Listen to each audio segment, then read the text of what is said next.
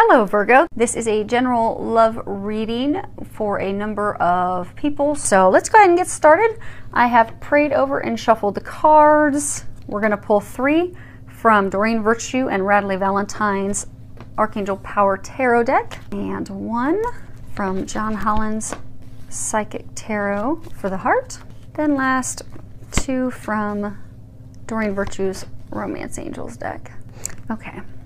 So I'm getting that a number of you are in a relationship, and if you look at this first card, you've got 8 of Michael. If you can read that, it says you can be free, make a courageous choice to change your situation, and it says that you're not seeing things clearly. So I'm getting for some of you that you're feeling completely trapped in a bad relationship, a bad cycle with someone. For some of you, I get that, actually they just pointed at the rope down here, that you're in a vicious circle of arguments, you're in a vicious circle of repeated behavior with your partner, and although you're fed up with it, you feel trapped because you're just not seeing how to escape it. But you're not trapped. I'm getting that really is it's just an illusion. That you just need to look past your fears and open the gate and walk through it. And I get that you're going to have your opportunity to do that. And I get for some of you, it's you've stayed stuck because you're afraid of. So for some of you that you're in a committed relationship, you're afraid of being alone. You're afraid of how am I going to be able to take care of myself, my kids? How am I going to be able to do this on my own? And you're also afraid of being alone. So you're lacking the confidence. And for some of you, I get that you're in a relationship. It's kind of like a newer relationship. It's like you keep staying stuck in that vicious circle of behavior with your partner that you're not happy with, because I get that you have like some false hope that it's going to get better, and it's not. So open yourself up to the divine guidance, the intuition that you're getting, and trust that. Open up the gate and walk through to the better things that are awaiting you on the other side. And I do get you will get that. You'll step back into your own power. You will have confidence, and the fears and worries about moving forward will be gone, so that you can indeed step away from this toxic relationship. I get that it's a toxic relationship that you are believing you're stuck in, but you're not. And I do get that March is the month you're going to completely walk away from it. And they are encouraging you to do that because there are better things that await you. Next card we have is Ace of Ariel.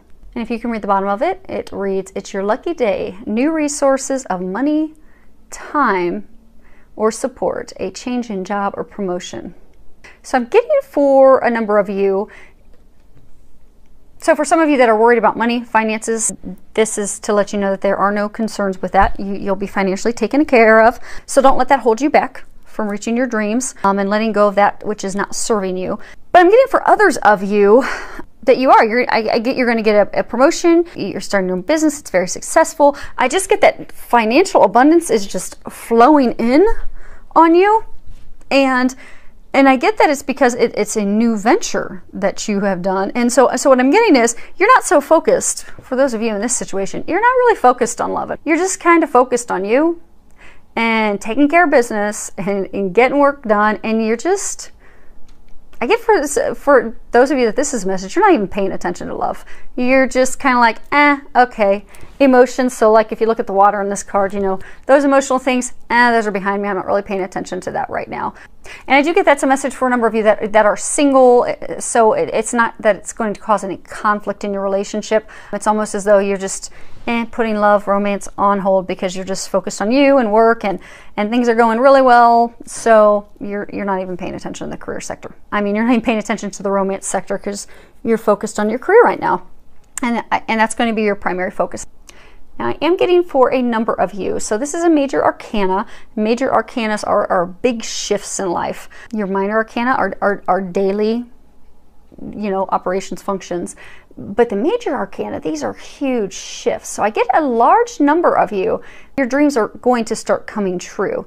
You've gotten rid of all the baggage, all the emotion, all those things that are holding you back. The difficult situation that you have been in, be it for some of you, there's been conflict and disagreements with your partner that you'll be stepping away from, or you have recently stepped from For some of you, you know, it's, you know, past emotional traumas and hurts, but you're now back to a place of being healed. You're ready to have your dreams come true. You have that confidence back in yourself. For some of you, I get that, you know, you've even gone the path of healing yourself, getting rid of all that baggage from past relationships, and that's why you're focused completely on career. And then the next, I get that, you know, your love, those dreams and desires and love are going to start to manifest for you because you've done all of your work. So I'm getting for a large number of you, this is to signify that just the time to have faith, have hope.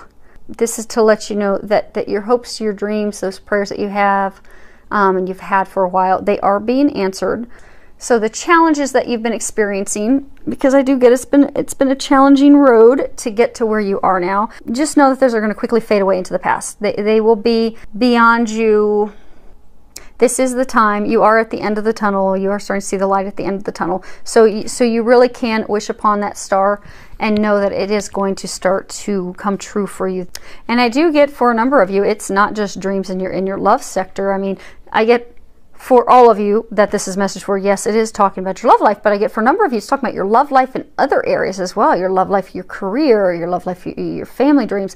I get that it's multiple areas, and I do get that it is going to start happening for you because you've done your work. Now, for some of you, they're saying that there's still a little bit of work you have to do because the last piece that's holding you back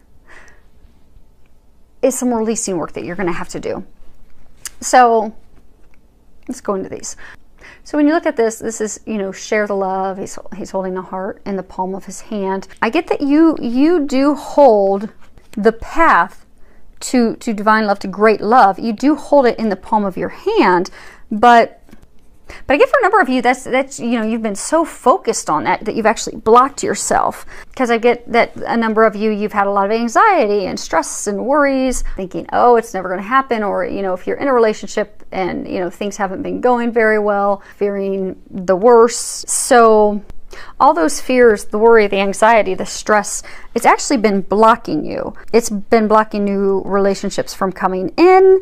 It's been blocking, for some of you that are in new relationships, from going to that next level. And for some of you, it's been causing some conflict in your relationship. So what I'm getting is that to release those anxieties, those fears, those worries, to really let it go, release it, and start having fun. You know, join a community like meetup group. Go do some activities that you enjoy. Start focusing on you. Because what I'm getting is for some of you that this is a message for, that take your focus off of love, because they've got love taken care of.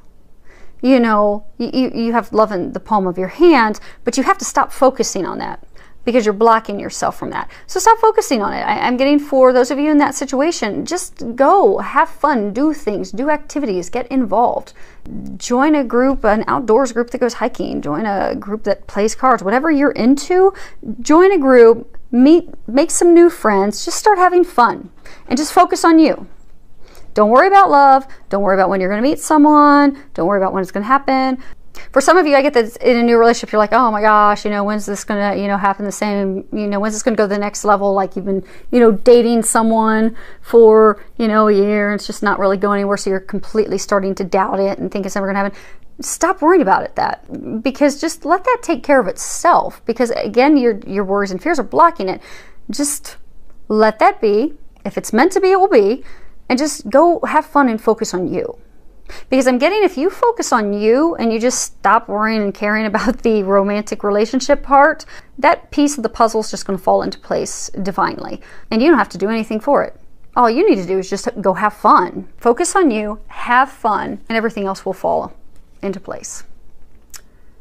Next card we have is Release Your Ex. The time has come to clear your energy. So you know how they were saying some of you still have a little bit of work, like your dreams are going to come true, but that difficult situation is because you still have some releasing work to do. So I get for some of you that, you know, your love life will improve. You know, you got the worries about meeting someone. You will meet someone. They do have someone for you, but the thing is, you have to first release your ex, because your ex-lover, you're still like energetically connected to them. And I mean, even though you may not actually be physically seeing them, your ability to attract a new lover has been negated because of that energetic connection you still have to your ex-lover. So you really truly have to completely let them go. I mean, I get for a number of you, you're not even sitting and pining over them anymore. You're just kind of, you know, over it, and you think you've let them go, but you haven't. And that's what's holding you back. And for a small number of you, I do get that you're kind of holding on to the ex-lover, you know, having this false hope. And again, that may be part of, actually, for some of you, that's part of the not seeing things clearly. You're just not accepting things for how they are. That person's not coming back to you. They're not meant for you. They're someone else. You're holding on to some false hope because you're just not seeing things as they are and accepting them, letting it go and moving on. So what I'm getting is, for those of you that need to release your ex, and you can do that. You can have like a little ceremonial thing where, you know, you write them a letter, you know, releasing them, releasing the energy, and then you can burn it when you're done. For some of you, it can be as simple as a prayer, you know, praying that God comes in. And Archangel Raphael, he is the romance as well as the healing archangel. To ask him to help come in and completely break, and also Archangel Michael, because he cuts ties, come and completely break the ties and connections with your ex-lover, and it'll be done. And for some of you that need a little more deeper work, you can go see a healer. But you are going to have to break the tie with the ex. And again, for some of you, it doesn't even have to be like an ex-husband. So maybe you had a short-term relationship with someone, but you're still energetically connected to that ex-lover, and you may be thinking, okay, I don't know what's holding me back. Why am I not getting a relationship? Why are my dreams not coming true? What's got me stuck? Am I trapped? Well, it's because, you know, you do build connections with lovers when you're with them. So you may not think that it was really that significant because you're only with a person for a short time.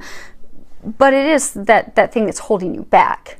So you are going to have to do the work to release that person. And again, for those of you that you fall in the boat where it's going to be fairly easy. I mean, it really could be a simple prayer, a letter, and it'll be done so that you can move forward and stop being blocked.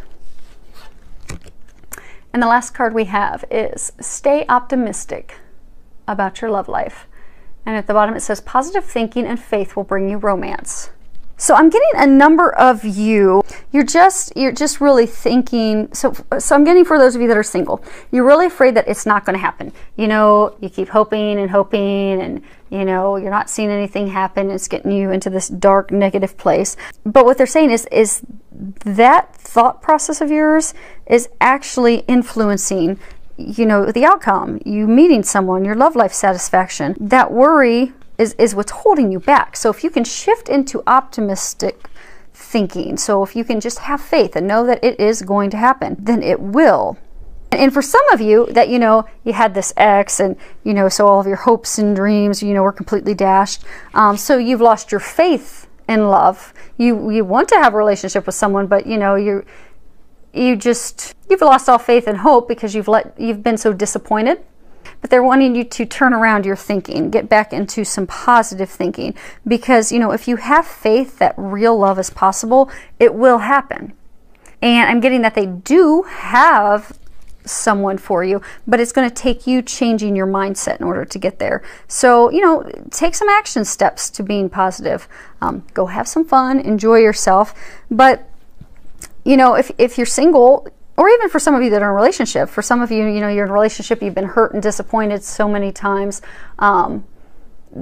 that your relationship, it's stagnant, you know, the spark's gone because you're just not positive about them and the relationship anymore. Because I do get, you've been disappointed so many times that you just don't look at it with joy anymore. So I'm getting that for those of you in that situation, and also for those of you that are single, you can start turning things around by, you know, visualizing yourself as being, you know, romantically satisfied and happy, and visualizing a positive relationship. For those of you that are single, you know, do a vision board or a list. Write down what it is that you desire in a companion. Have faith that it's going to happen, and then just, you know, look at that periodically and just know that, okay, that's what's going to come, and stay positive and have faith. In the meantime, have fun, and it will happen. And for those of you that are in that situation where you're with a partner and things just aren't going well, I mean, I don't get that it's huge arguments, but just not going well, you kind of lost the spark because you are in a state of, you know, after being disappointed a number of times, you're just not optimistic about it anymore. So what I'm getting is with it, you could do to bring that spark back is you know, write a letter. You don't have to give it to your partner, but what you can do is write a letter and say, you know, I feel disappointed because this, and this, I felt hurt because this, and then let it go. Let all that go. Give it to God. Burn it, so that you've, you know, ceremonially given up those feelings so that you can move forward. And then just be positive and optimistic that, okay, that's all gone. Today's a new day. Today we start over, and today we move forward into that dream come true. So let that junk go. Know that today begins something new. You will get that romance, that relationship that you desire. You will bring that spark back in. And your dreams will be coming true. So I look forward to any comments, feedback that you have. Many thanks to all of you for your subscriptions, and filled with a lot of love, joy, and blessings.